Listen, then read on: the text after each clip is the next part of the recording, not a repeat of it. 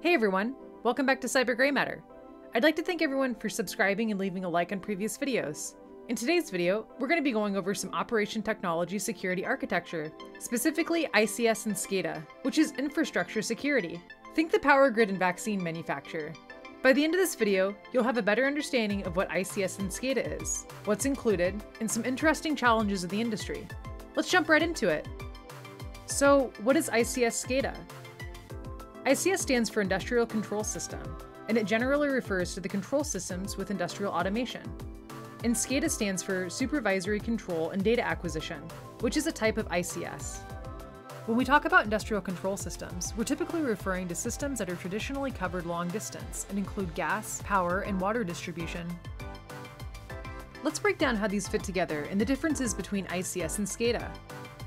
You may have heard of IT, which is information technology. Well, ICS is a part of OT security, and that's operation technology.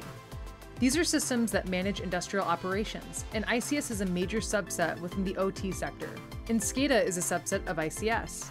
So SCADA is specific to ICS, as ICS is managed by SCADA systems and refers to the hardware and software systems that organizations use to control these industrial processes. SCADA provides a graphical user interface for operations and allows for easy observation of the status of that system. Users will also receive alarms and can easily make adjustments to make sure that the processes are under control. Let's talk about the components of SCADA systems. An example of the important measurement components are sensors and actuators, which work together as the sensor receives a signal and the actuator performs an action. Essentially, these are sensors that report data to the controller and adjust based on the programming. Think of a thermostat as an example of a simple control system. Its main purpose is to monitor the temperature in a space and then turns on a heating or cooling device to maintain a desired temperature. Local supervisory systems are systems that operate, monitor, and control the physical processes. They use Windows OS, but often simpler touchscreen systems. Management systems are servers and workstations at the top level of the industrial control network.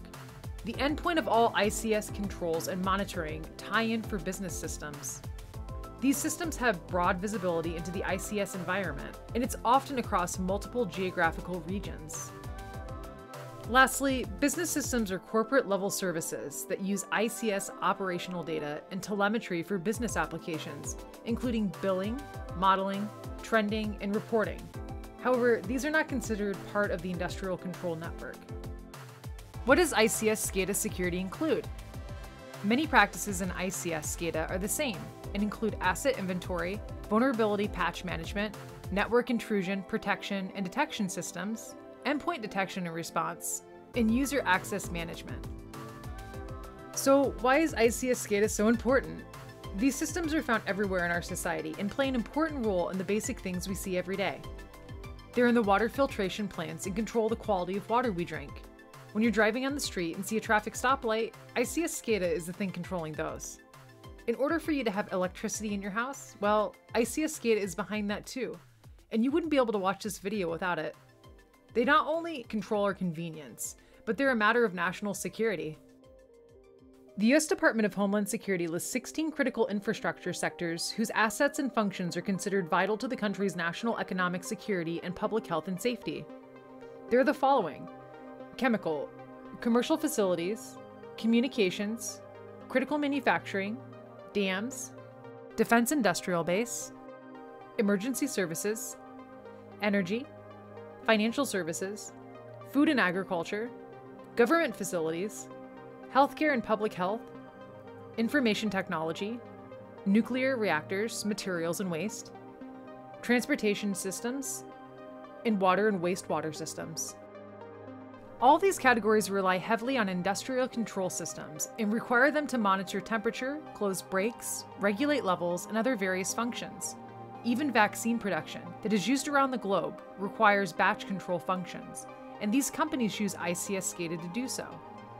Something going wrong or disrupting one of these functions might not only have a monetary impact on a company, but could result in serious injury or death, especially with explosive or toxic materials. And this is why they're such high-value targets for cyber attacks by threat actors. This could be simply theft of intellectual property or even damage by a hostile nation. Imagine altering the chlorine in the water, or shutting off a power grid, into things that could happen. From an attacker's standpoint, they could inflict the maximum level of disruption for a relatively low resource cost. A large portion of the population can be severely impacted by simply going after major utilities. Over 1/3 of all Ics SCADA systems were targeted with attacks, and those were in the first half of 2021. This includes both financial losses, stolen data, and disruptions to society and human safety. The Colonial pipeline breach showed how detrimental it could be.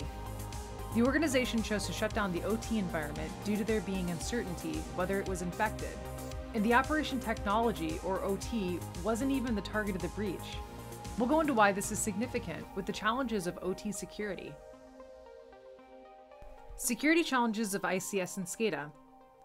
These machines operate in real time, and layers of security can potentially impede their performance, and they can't tolerate latency that's created by the security software in the background. Even though these machines have evolved over time significantly, there hasn't been as much attention to the security capabilities. There's a convergence of OT and IT, which leads to the exposure of industrial environments with decades-old technology to the internet and to the cloud in order to improve business and operational efficiencies. Along comes new potential attack vectors into their industrial control systems. These systems weren't designed with the internet and security in mind, and now they're out there, vulnerable, making the most prevalent attacks in 2021 internet-based. There's no longer an air gap between OT and IT. It just really boils down to having a competitive advantage and having the ability to stay in the game and compete with other manufacturers. There's a huge possibility that the IT attack will spill over onto the OT side, ultimately causing trivial to life-threatening impacts. Gone are the days of the few, primarily nation-states, with geopolitical motives. Now cybercriminals use these attacks to seek profit, and it doesn't seem to be getting any better with all of the security challenges OT infrastructure faces. Thanks for watching! Please give this video a like and leave any questions or suggestions down in the comment section below. Thanks!